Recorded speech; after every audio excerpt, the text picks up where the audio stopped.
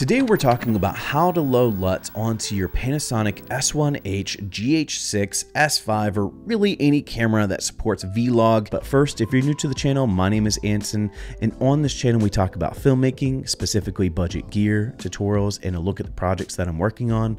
So if that's something you're into, consider subscribing. So today we are looking at how to load a LUT onto the S1H or any Panasonic Lumix camera that does have the vlog view assist. And we're going to start by talking about how you would actually make a preview LUT, specifically in Davinci Resolve. So I'm not going to go through my whole entire process of grading S1H footage in Davinci Resolve. That may be another video. And so we're going to start with an already graded shot, but we're going to walk through the steps on how to create the LUT that you're ultimately going to import into your camera. So once you have your shot graded, what you're going to do is in the thumbnail at the bottom portion of the screen, you're going to right click on that thumbnail of that shot. And in the drop down menu, there's going to be some options of creating LUTs in a .cube format, but we're looking at creating a .vlt. And so there's a last option of creating a Panasonic .vlt file, and that's what we're going to choose. So you can take that shot, right click on the thumbnail for that shot, and then choose the Panasonic VLT option when you're creating the LUT. But something else you want to consider is if you're using the preview LUT on your Panasonic camera, what you're going to have to do is have the file name of that LUT not exceed 8 characters.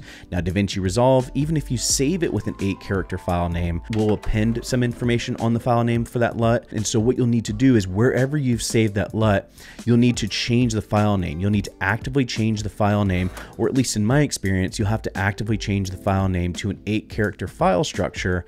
And at that point, it is ready to be exported onto an SD card if it's not already there. And so once you have the LUT on the root folder of the SD card, simply eject the SD card, put it into your camera. Now from there, some things may vary of where you might go, but you're going to go to your camera settings tab, and you're going to go to your monitor or display settings, and in there should be the vlog view assist. Now if you put the LUT onto the SD card properly with the right file name, you'll go into the vlog view assist and you'll see an option for read LUT file. If that is grayed out or not available, there is a possibility that the file name is too long, or potentially it's not on the root folder, maybe some other issues, but those are the main reasons why it may be grayed out. And so if you've taken all the proper steps, you'll select to read the LUT file, and from there you'll choose the LUT that you want to import. There may be a couple. And so once you choose the one you want to import, there's going to be a couple slots for you to actually put that LUT. You can actually load in several different LUTs on your camera and actually toggle between the ones you want to use at any given time. And so basically once you choose the LUT, you'll select then what LUT slot you want that LUT to be imported in. That seems like a lot of redundancy.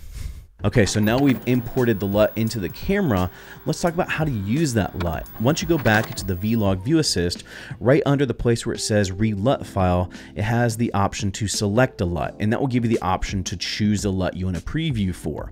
And from there, you can also choose whether or not you want to preview for your direct monitor on your camera, whether it's the EVF or the tilting monitor. And also you have the ability to apply that LUT onto your HDMI feed. So if you're using a monitor, you can actually use that LUT preview as well being fed into the monitor, which is really cool because if you have a monitor that doesn't have LUT preview capability, you can actually go directly from the camera and do LUT preview that way. And so that's how you load LUTs onto the Panasonic S1H, GH6, S5, S1, S1R, all the cameras that have vlog and the vlog view assist option. And so with that, if you guys do have any questions, let me know in the comments below. As always, thank you for joining. Go and find your journey, go embrace life, stay safe, be happy, support each other, wash those hands, and I'll see you here next time. Peace.